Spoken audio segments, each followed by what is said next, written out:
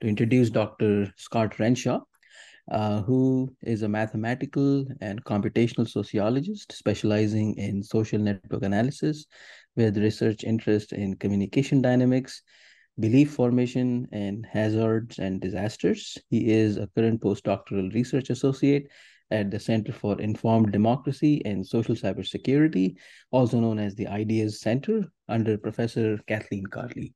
With that, I turn it to Dr. Renshaw. So, Dr. Renshaw, if you could share your screen. Thank you so much for the introduction. I would also ask everyone else to please stay muted through the presentation. If you have any questions, feel free to use the chat option. I will monitor the chat. And of course, we will have Q&A after Dr. Renshaw's presentation. Please, Dr. Renshaw. All right. Hi, everyone. My name is Scott Renshaw. Thank you so much for that introduction. I'm super happy and excited to be back. Last time I was here, I did a presentation on some hazards and disasters research, and I mentioned the conspiracy theory belief stuff, and y'all were really interested. So I'm happy to be back and be presenting it.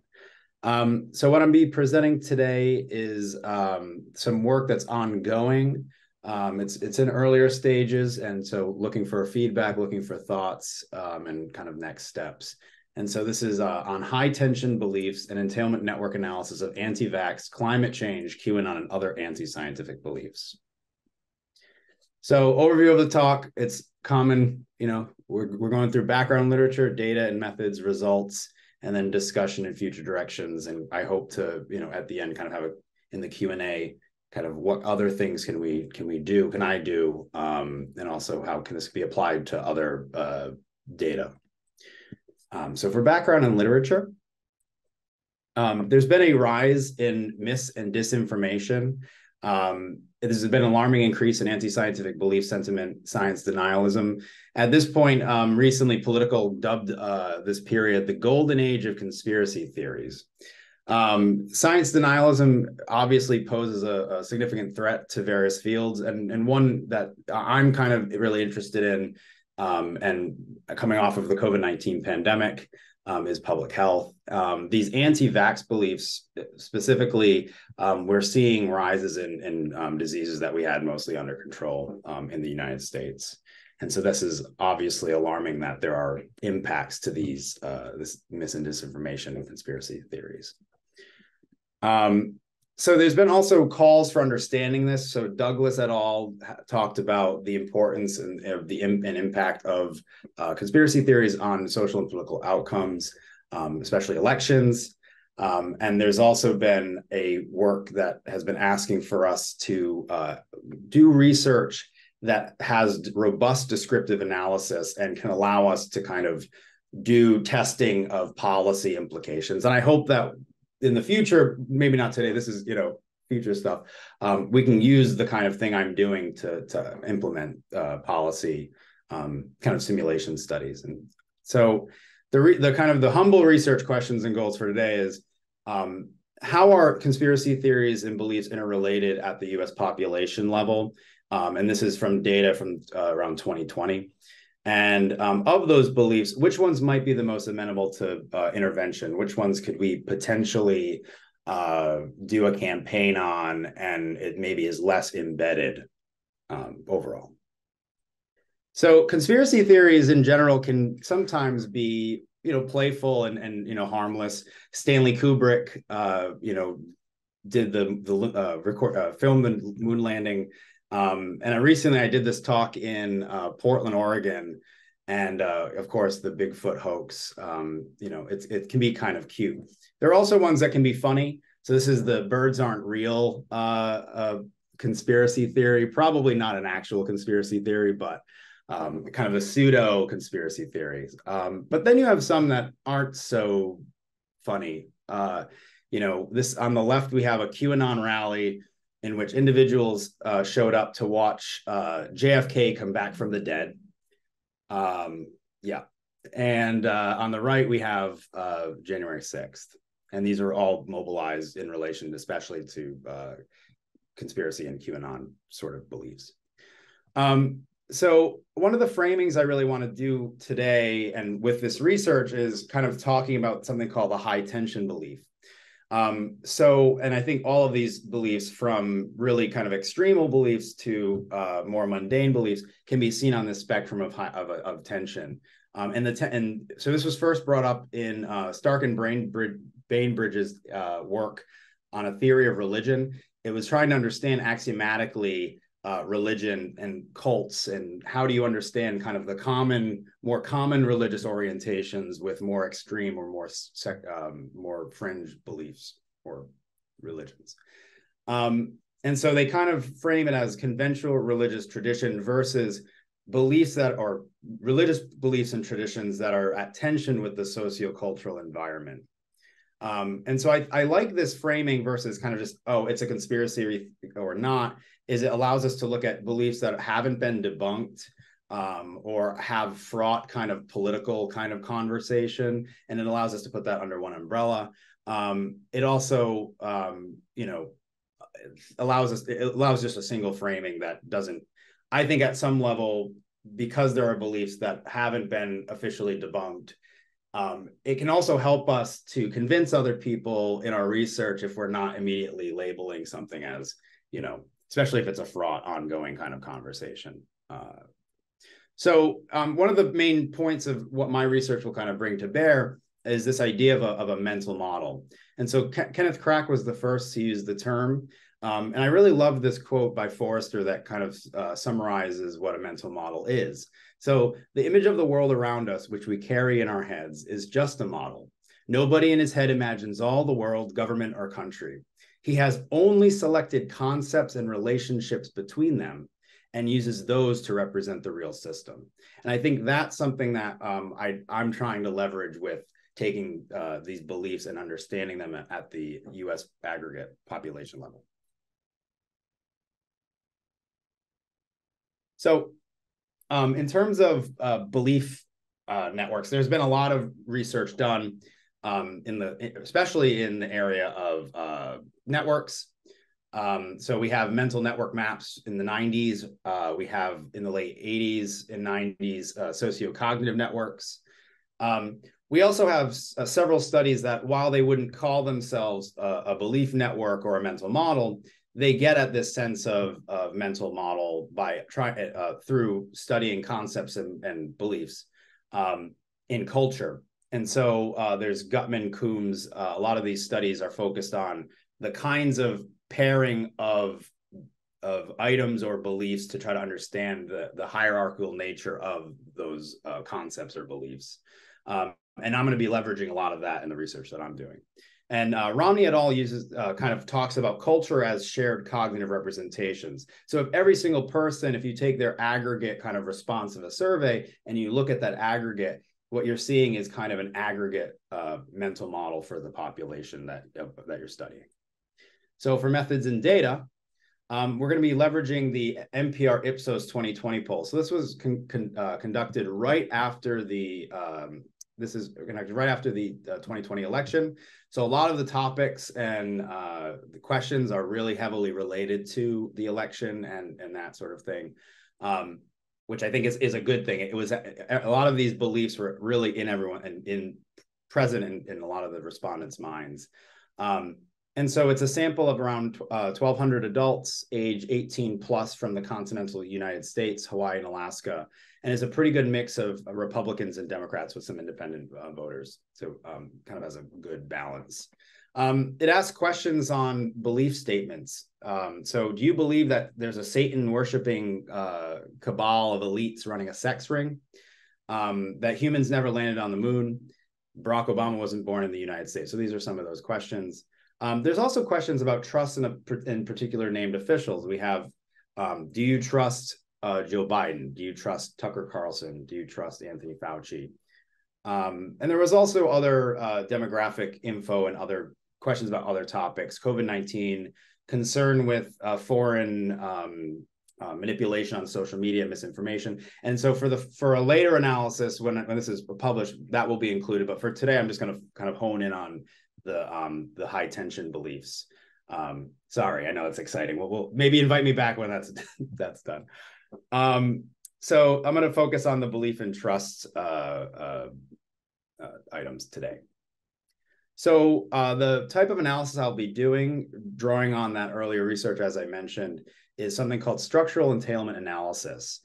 And so it was pioneered by in anthropology in the 70s, and it takes survey response data to try to understand the hierarchical nature within the response patterns.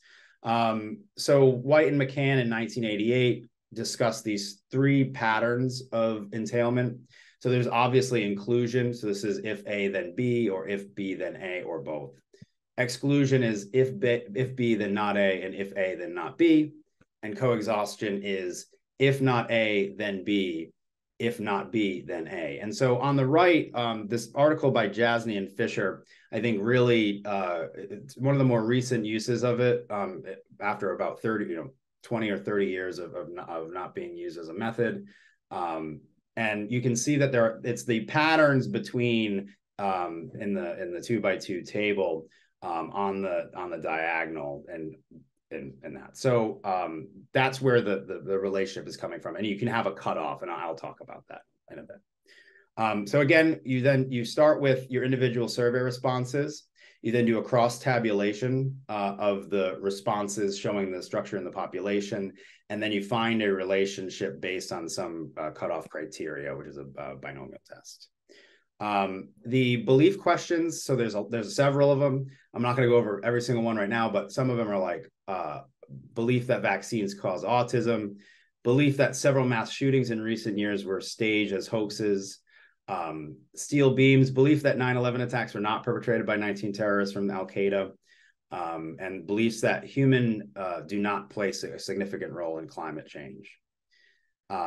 The package, the way that I'm analyzing this is through a package by my old grad school advisor, Carter Butts, tools for latent discrete structure analysis. And so because SEA requires dichotomized responses, you then have to take the responses to these questions and kind of combine them. So for trust, I'm considering people who believe in or trust someone a great deal or a fair amount is true. Otherwise, they don't trust that person. And a belief, if you hold that belief, it's true. Otherwise, it's false.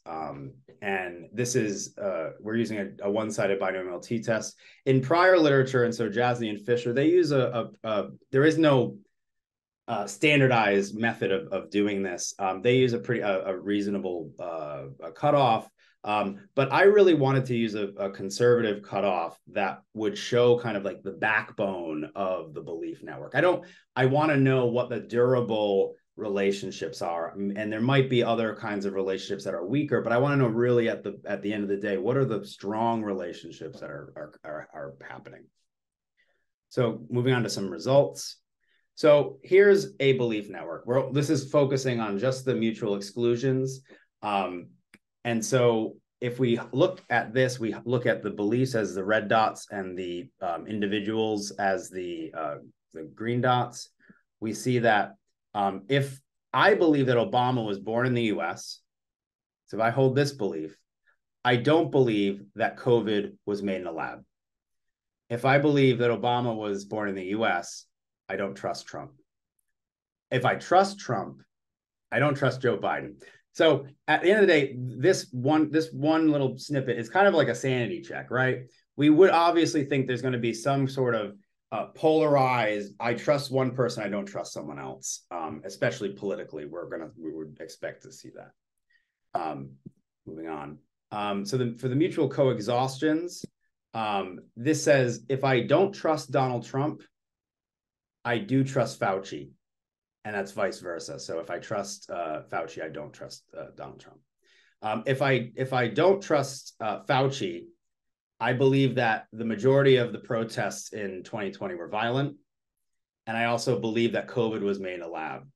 So you can start to see that there are relationships between trusting an official and either believing or not believing in something. And so that's something that I think we can talk about as a potential future.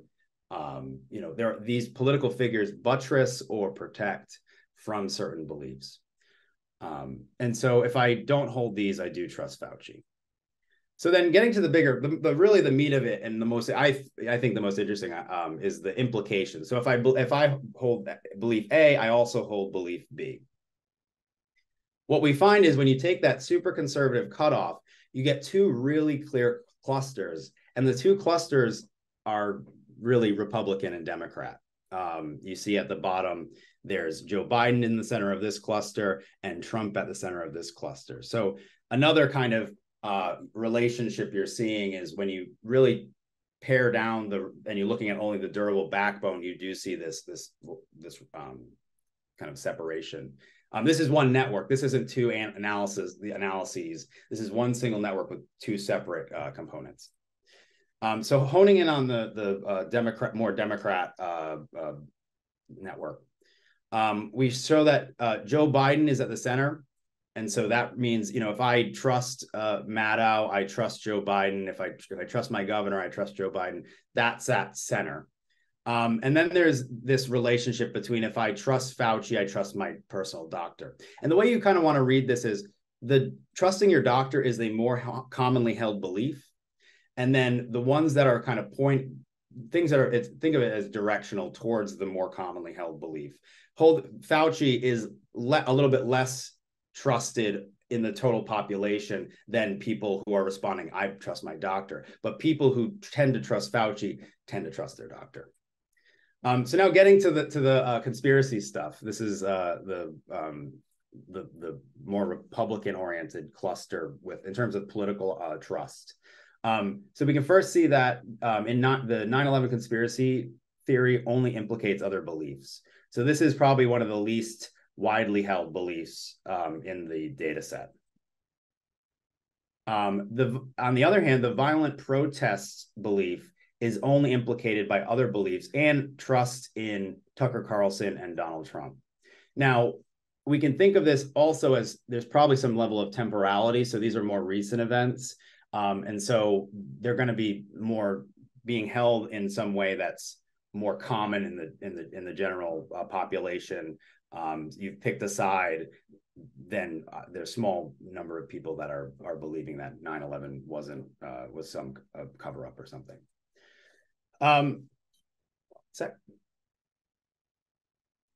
So trust in one's priest. Autism is that a vaccine causes autism, and the moon landing hoax are more peripheral, but they lead. So like in the same way the doctor in the previous slide was the more commonly held one, priest is more commonly held. So these in general, because they have one implication instead of the 9/11 hoax, these are a little more enmeshed and embedded as conspiracy beliefs than say 9/11. And that can make things more difficult to kind of remove that belief because it's tied in. The most what do I want to call it? The most embedded, enmeshed beliefs are the climate belief and COVID lab. And because these were highly politicized events, especially COVID-19 lab during the 2020 election cycle. And climate change has become a conversation piece for Republican politicians. And this is also really highly linked to trust in Tucker Carlson and Trump. So in a lot of ways, these beliefs are going to be much harder to work on than the other ones. So overall, what you have are inclusion, exclusion, and mutual co-exhaustion beliefs. And when you look at the cross-cutting relationships, so the two clusters from the inclusion network, you see that exclusions and mutual co-exhaustions are cross-cutting. And this speaks to the nature of how we're finding that there are certain trust in certain officials protect or embolden certain beliefs.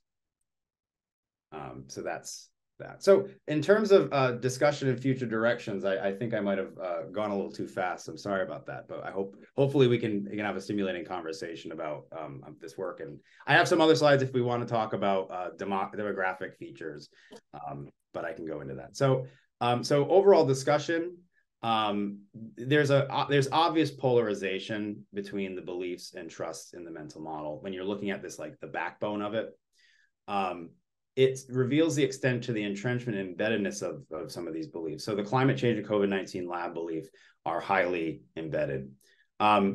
So going back to the high tension aspect of these beliefs, the QAnon belief was, to me at least, was surprisingly embedded, which speaks to it becoming more widely held. And following Stark and Bainbridge, they have a note in the back of the book, basically, that speaks to populist movements kind of emboldening and often reviving religious high tension beliefs. And so I think there might be something there to be said about populist movements kind of catching fire with more high tension beliefs like QAnon. I mean, the idea that we're going to stand outside and we're going to watch someone come back to life, I believe, is probably at odds with the sociocultural, world we live in. So there's also, it identifies least amenable targets for information campaigns. So ones like the autism is caused by vaccines is probably among the more amenable to intervention. It's not as embedded politically because, in honesty, if you look at the history of that, it comes from a more of a working educated background in California, where that kind of movement began. So it is cross-cutting politically, but it is so closely associated with those other conspiracy beliefs. And it shows that trust in public figures can protect or buttress from these high tension beliefs.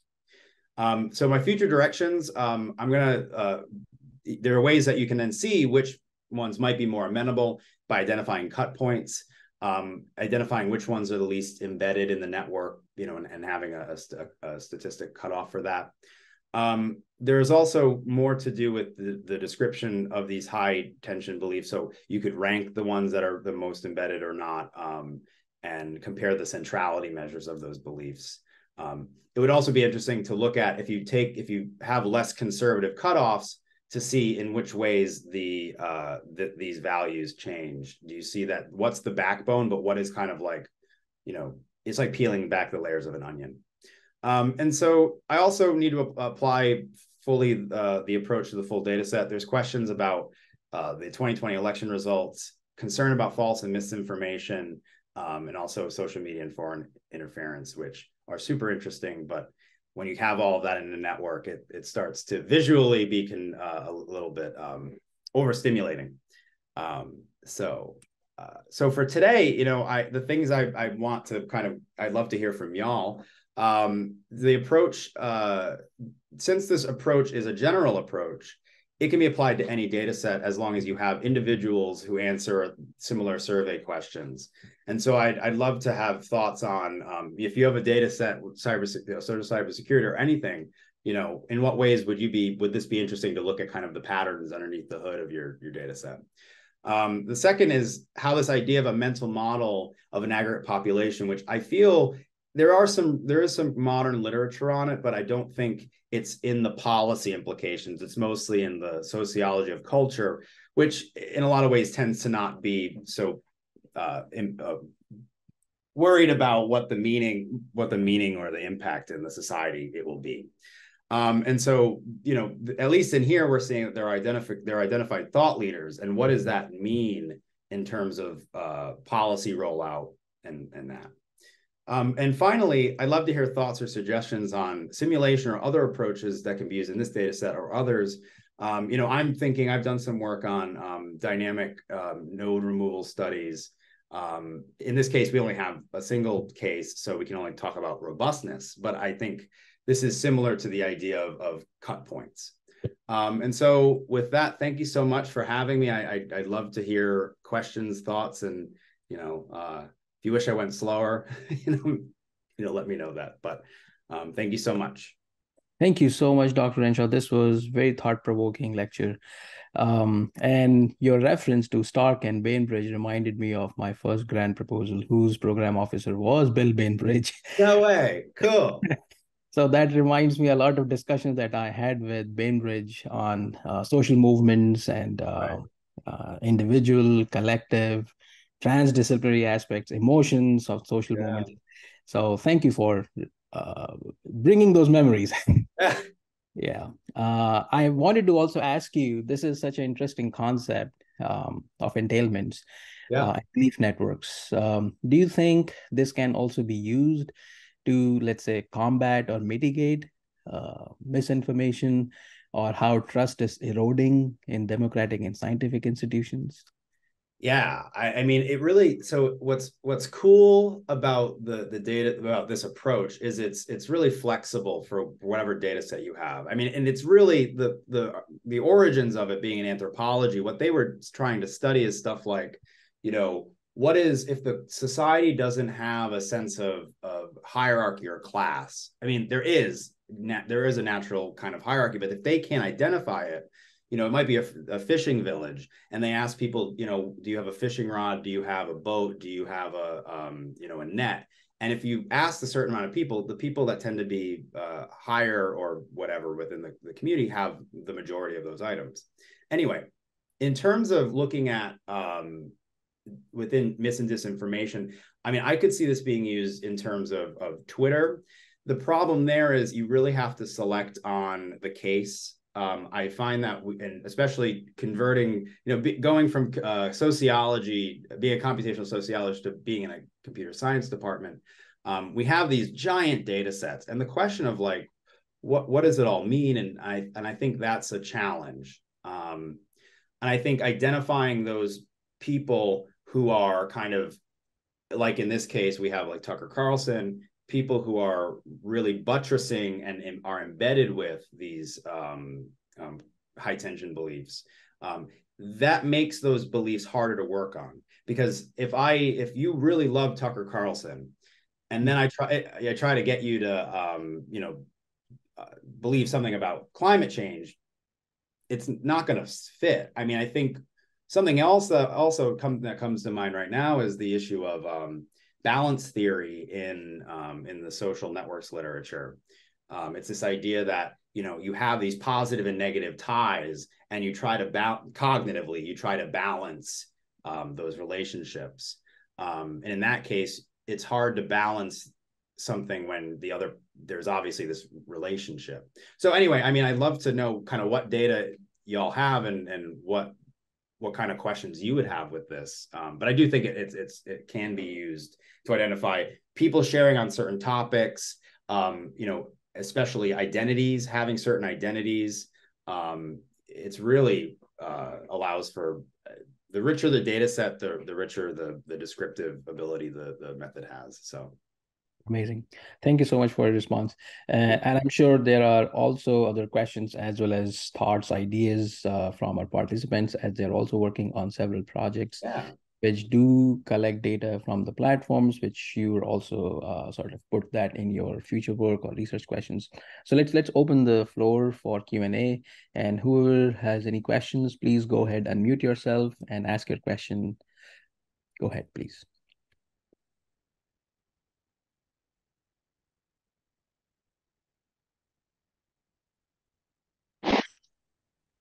Yes, this is Tim Zimmerman. Can you hear me? Yes, again.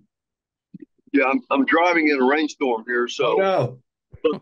but anyway, are you seeing this primarily as a binary situation, or you have are you looking at the data from a spectrum? Right. Okay. So in terms of the data cleaning process to get it to do the analysis, you have to binarize the data. You have to say this is that. Now, you could do different cuts of the data. I could say, instead of looking at, if I wanted to highlight, and I think this is, I've been suggested this, and I'd like to look into it a little bit more, focusing on the don't knows. So if I make a contrast, instead of it being people who hold the belief or don't hold the belief, or the people who are like on the fence, And if you do that, that network could actually, in a lot, maybe I, should just do it. But that might show the people that are more, what are the beliefs of people who are amenable to change? Because if we think about polarization and about like I just said, the balance theory aspect of kind of cognitively trying to, square the circle, I think maybe working on the people that are more on the fence. Now, the other problem is it's a survey. If I'm uncomfortable because the answer that I think I should be giving is less desirable, and we see this a little bit with questions about QAnon, is a little bit of is a pretty, compared to the other beliefs, is a little bit of an increase in people who say don't know. And that might be literally they don't know enough to really say truly, but maybe there's a desirability effect. They don't really want to say that they believe that JFK is going to come back from the dead and that. So yeah, I think in another way you could look at more of a spectrum other than kind of switching the variables that you look and then taking kind of an ensemble look of those responses. You can also change the cutoff for the test, and then look at, well, when I keep doing cuts on this data set, these are the really durable ones, but there are also, it's a spectrum. There are some other relationships that are cross-cutting or something like that. So I appreciate the comment because it also reminded me of the don't knows. So, and I need to get back to that. I don't know if I answered your question though. You kind of did. And then you mentioned Twitter there just briefly. Yep. Would that be a way to append to the survey data, possibly, and update some of those concepts to more recent? Yeah. So I mean, data. Yeah. So in the case of this data, unless NPR went out and surveyed the same population that they surveyed, I wouldn't want to bring in other data because it really the base level requires you to have the same respondents for multiple periods. The general social survey, you can have a belief network at a given year and then look at how it changes over years. Again, also in terms of social, Twitter and social media, if you have certain accounts and you want to see how they're talking about a certain topic or how the population is uttering, I believe or I think, you could make your own data set that allows for that. But the question is, you have to have a certain set of actors. So I've done research in the past with the National Weather Service and also public health communication, where we really picked, the National Weather Service is an organization. There's only 150 members or offices that are on Twitter. So that was the set. And I could analyze, how they present different, weather beliefs over the course. And this is not maybe the right case, but for the COVID-19 case, if you had just a list of politicians and you had their responses over time, you would have to, it's hard because you'd have to have them answer or utter the same belief multiple times within some period of time. So it is kind of like there are ways to analyze it on a one-off basis. I think that's probably the Twitter case is probably you have people uttering that they believe or don't believe something, and then you just look at that.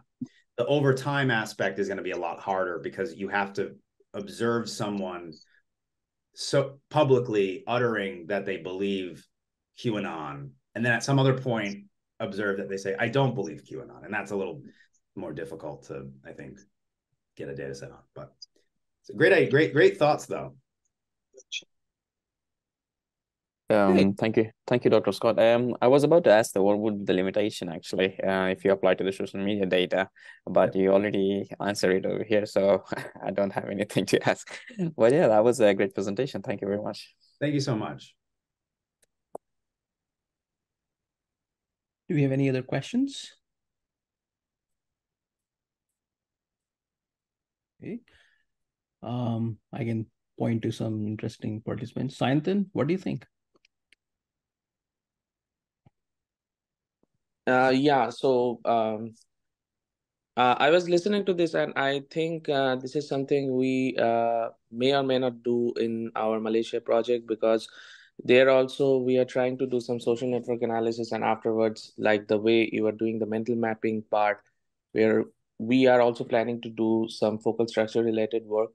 So I think it will be also pretty interesting to implement these particular concepts in our current work as well.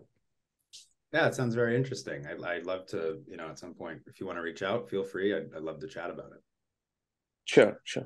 Thank you. And I think this approach, the structural entailment analysis approach, can be applied to survey data, can be applied to any. I mean, I'd be interested to know if you had politicians over time and you look at their strategies of using the medium, so like photos or hashtags, you could actually create it's a mental map, but it's about shared, use of items, and try to get at, are there combinations? Because it's not only saying, okay, this person uses this thing. The network has more information kind of in it about hierarchy, about embeddedness, that's kind of implicated because of the test that you did. So I think if your question is interested in, in what ways is some political figure in a topic space more embedded, I mean, you could look at how, their degree or whatever, but if you had information on the things that they talk about and the things other people talk about, you could then see in terms of a different topic spaces, are they more or less embedded, and who kind of controls or is like, operating in that space in a sense. So there's a lot to think about. It doesn't even have to be seen as a mental model necessarily. It can be seen as a network of hierarchical relationships within the patterns of behavior. Right. So in like currently we are looking at two different projects. For one of the project is collective actions and the Indo-Pacific initiatives.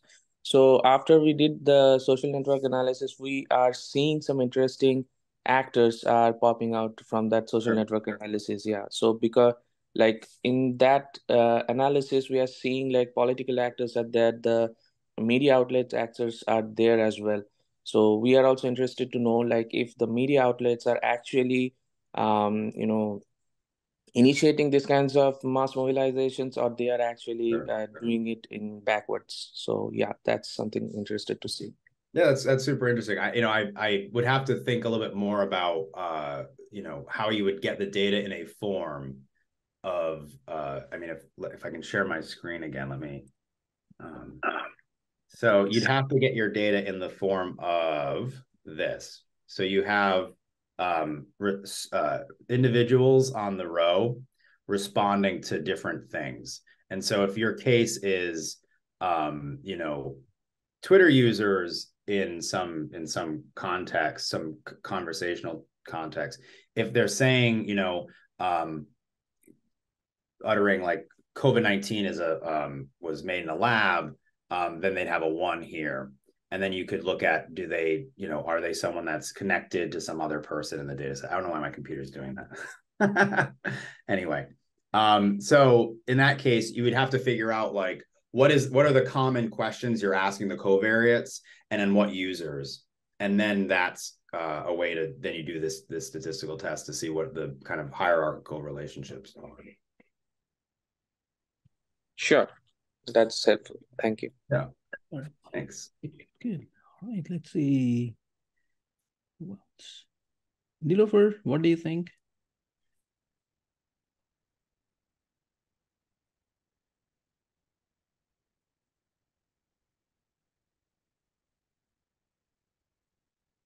You're muted just in case, Nilofer, you're speaking.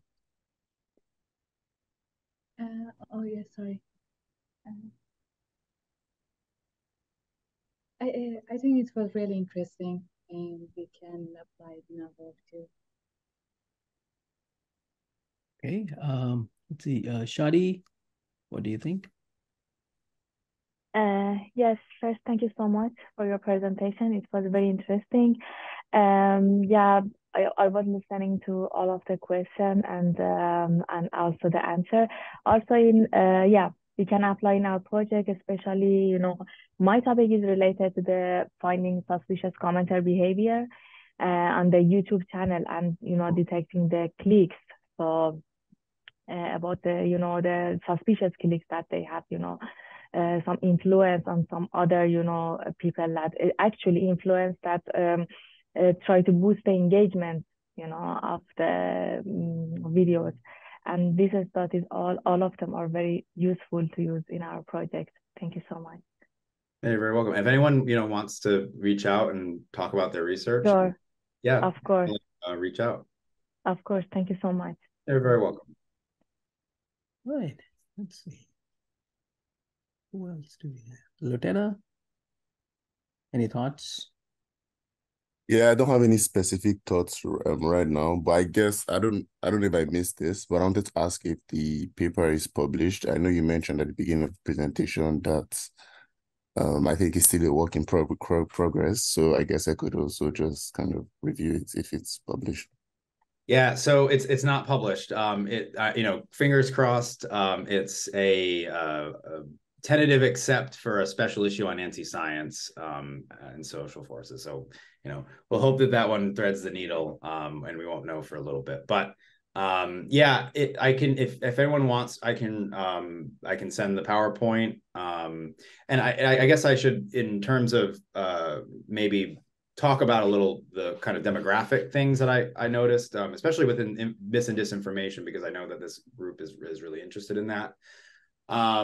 The one finding, if you include the covariate of some college and less, or educated, so this is like educated or people with less education, the relationship, there's no, and at this really extreme cutoff, so we're not looking at kind of like soft relationships, we're looking at like the durable backbone. There's only one connection, there's only one implication for being more or less educated at that cutoff. And maybe the cutoff is too conservative. Maybe that's, there's a level of, for future analysis, I should do different cutoffs. But the one relationship between, for the less or more educated, is if I have less education, I am not concerned there is foreign interference on social media in terms of mis and disinformation. So it's not connected to the conspiracy theories. It isn't connected highly in the political two components. It's its own side thing. It's only connected to itself. And I found that to be really interesting because it speaks to what kinds of people are susceptible to that sort of mis and disinformation. And in fact, maybe, just because I am, if I say I am not concerned, that doesn't necessarily mean that the people who are saying I am concerned are any better at discerning dis and misinformation. But I thought that was an interesting, and that's an early, result. But I found that to be kind of curious that it didn't fall with, my assumption was it would be related in some way to these conspiracy theories. I think we kind of assume like there's something going on there, but there it wasn't, at least at that level of conservative cutoff. So, but if there's any other questions, or thoughts, or suggestions, even, I'd love to hear it. Absolutely. Let's see. Do we have any other thoughts, questions from anyone?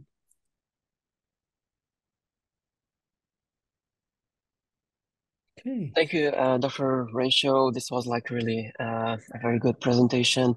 I would say that Dr. Ensign, we can, with Dr. Agarwal, we can use this for the narrative analysis tool too, because we're using this like maybe just to see how some entities are embedded in the transcript of these videos, just share it in the tool. So it's going to be like really interesting.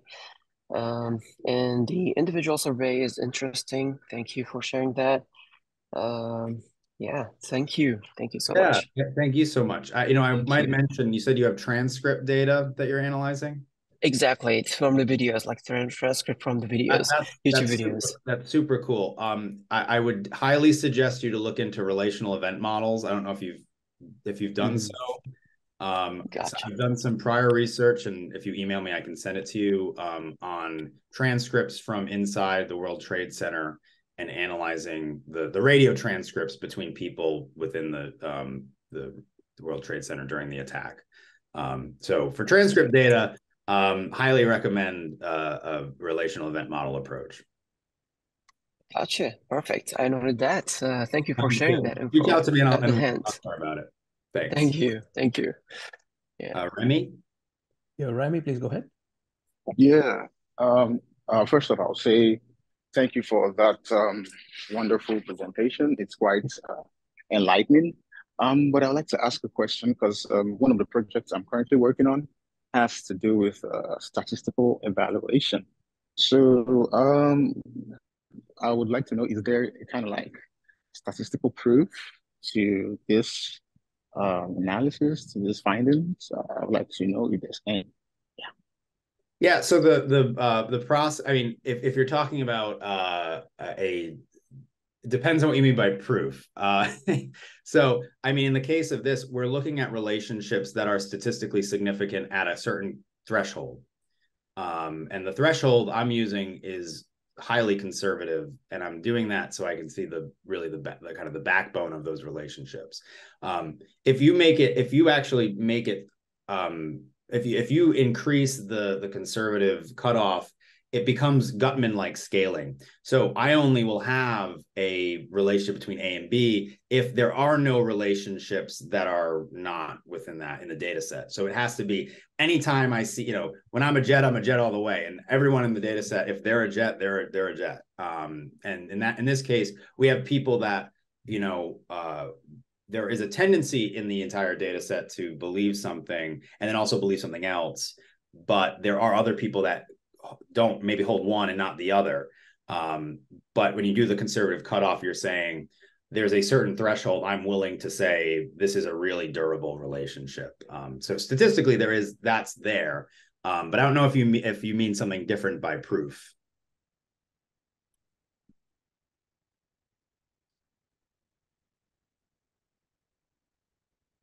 No. Well, that does it. Okay. Makes sense. Yeah. What you said makes sense. Yeah. Overall, I really appreciate your presentation. Thank you. Thank you so much. Right.